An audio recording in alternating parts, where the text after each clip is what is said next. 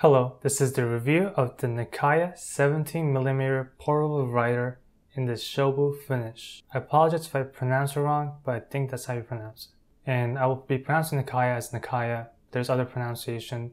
So let's get into the packaging first. It comes in a kimono as well, and it comes in this cardboard box. Inside is a wooden box, which is very soft and looks very high quality, and has the Nakaya logo on it. And it looks very elegant. Inside this is the kimono, but I took it out. And you have a converter, you have a cartridge ink, and yeah. And you have other stuff underneath it, but just the usual. Now let's get into the pen itself. As you can see, this is a purple finish, purple Urushi finish, which looks very classy. And as you can see, there's no clip. So it's prone to rolling around, so keep that in mind. And the video doesn't make the color justice. It is a lot more richer purple in real life than it is in video. As you can see, the nib section is kind of unique in that it's a lot slimmer than the body, but it's very comfortable. The body itself is pretty girthy, but the nib section is what makes it comfortable because it's a little bit, it tapers around and flares out, so it makes it very comfortable. It's more comfortable for me than the portable writers. They're the usual size, so hence why I got this, because I like a little bit more thicker pens. And as you can see, the nib is gorgeous. It's a basically rebranded platinum nib, and this is a soft medium nib. It has a plastic feed too. This is a 14 karat gold nib, and when it comes to holding the pen, it's very comfortable.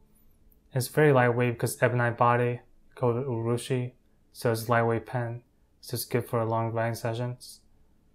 But the thing with this is you can't post this for obvious reasons, because Urushi, and some people might post it because Urushi is very durable, so you can post it at your own expense. But I personally don't post my pens. For comparisons, here we have a Montblanc 146, which is a lot slimmer, as you can see. Then you have a Montblanc 149, which is in the same hemisphere, but still thicker than the Montblanc 149 in terms of just the cap and the body. But it's a lot lighter than you would expect. Then you have the Namiki Ukawa Royale, that are red and purple, just look opposite, very cool. Then you have black Urushi, Pilot Custom Urushi in the black Urushi finish. We have a Pelican N1005. And you have a Lamy Safari for general comparisons, just so you get an idea of how big this pen is. This is not a small pen, this is not a slim pen, this is a thick and big pen, which is why people get it. And here you have this Sailor King of Pen Urushi, which is in blue Urushi, but it kind of looks like a navy. As you can see, the purple is just popping. It's just a beautiful color. And the nib. The nib isn't that big, which is kind of disappointing, but it's still a good writing nib. And as you know, platinum nibs are a lot harder and there's a lot more feedback. When it's uncapped, as you can see, it's a lot longer than the 149, 146, which gives you an idea. But in terms of how the nib sections are, as you can see, it is midway between the 146 and 149, which is good nib section in my opinion. It's very comfortable for me personally, and has pretty much similar nib as the 146. And I do wish it was two-tone, which would make it a lot better. And to get an idea of how long this pen is, this is Pilot Custom Urushi, which is a very oversized pen, and the body is slightly longer than the Pilot Custom Urushi. That just gives you an idea of how long this portable writer is. It's a lot longer than you would expect. It has the same amount of girthness as the Pilot Custom Urushi in terms of body, and it's a little bit slimmer in terms of nib section, but as you can see, but the nibs are drastically different. Now, in terms of mechanisms, the cartridge converter, it's pretty easy to ink it up, so it's no problem here, as you can see. Let's get into the writing sample, which is the most important part of the pen. I'll do top-down writing first. As you know, platinum nibs, which Nakaya is part of, is very hard. There's a lot of feedback. It's basically writing with like a nail. This is supposed to be a soft medium for the Nakaya Gold nib, but there's nothing soft about this. This is still very stiff. It's more stiff than almost all my nibs. Actually, all my nibs, this is very stiff.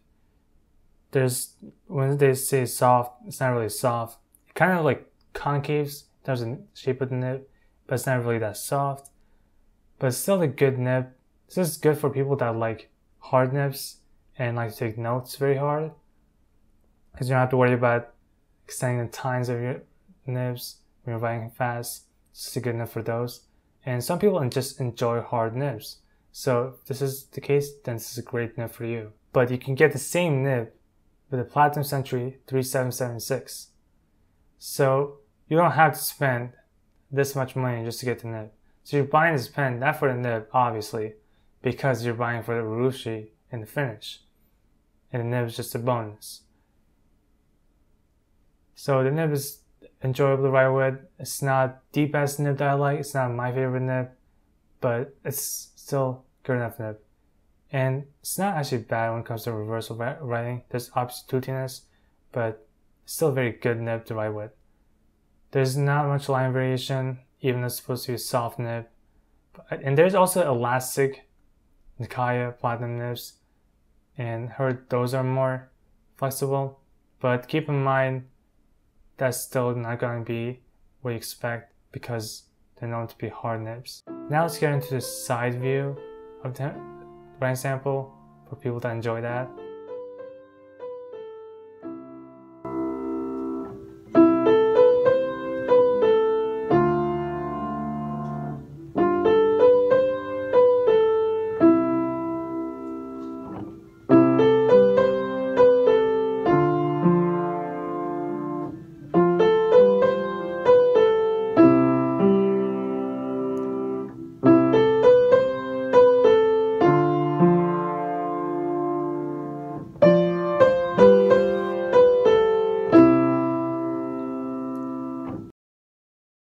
Now let's get into pros and cons. First, starting off with the pros, the nib. It's a reliable nib. It writes out of the box. It's very tuned. They tune it for you before it gets to you. For Nakaya that I know. I don't know about Platinum, but for Nakaya they actually tune it. So it's a good nib out of the box. Looks like a beautiful nib. Another pro is the size and weight.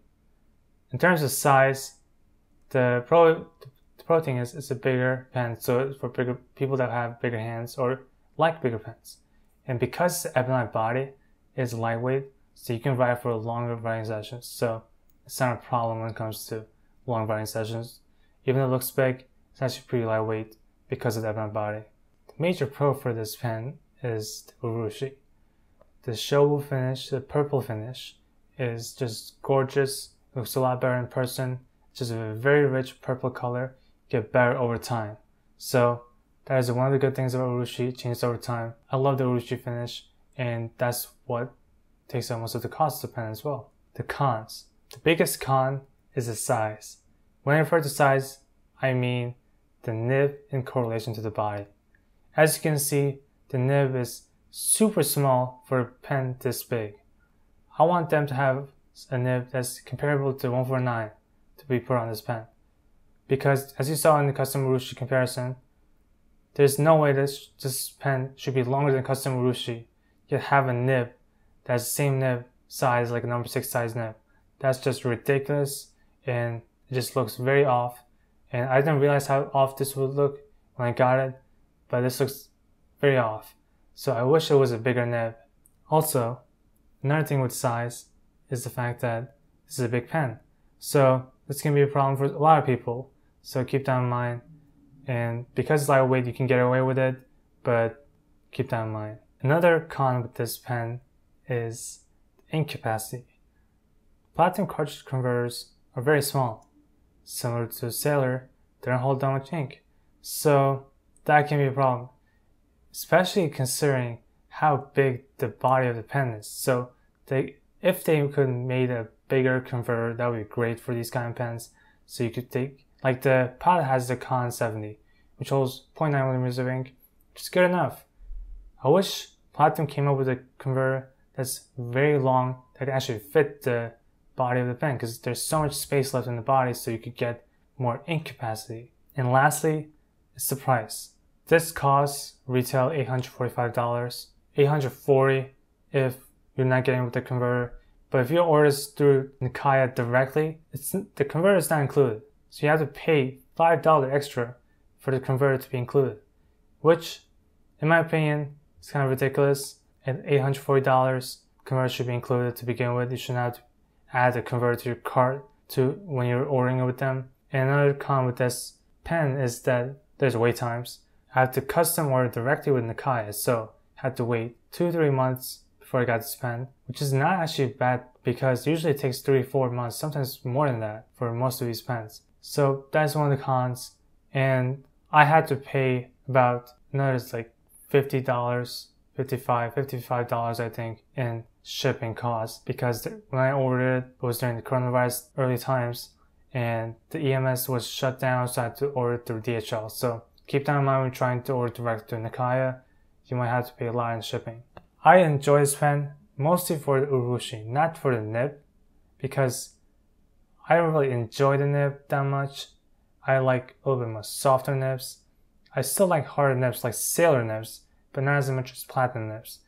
And my biggest problem with this pen is the fact that the nib is so small compared to the body. For a pen that costs $845, I expect the nib to be a lot bigger because it costs that much. And yes, the cost is mostly for Urushi as well, but as you can see with other Urushi pens, they can put a bigger nib. So I wish they put a bigger nib on this, which would make it look a lot more pleasing. Other than that, I love the Urushi. I like the purple color. It's very rich. It's very good to look at. And another con that might be for some people is the fact that it doesn't have a clip, but that's not a problem with me. It just looks very elegant for my taste. There's versions with a clip, so if you want that, you can get that order as well. But that's it. Thank you for watching. Have a great day.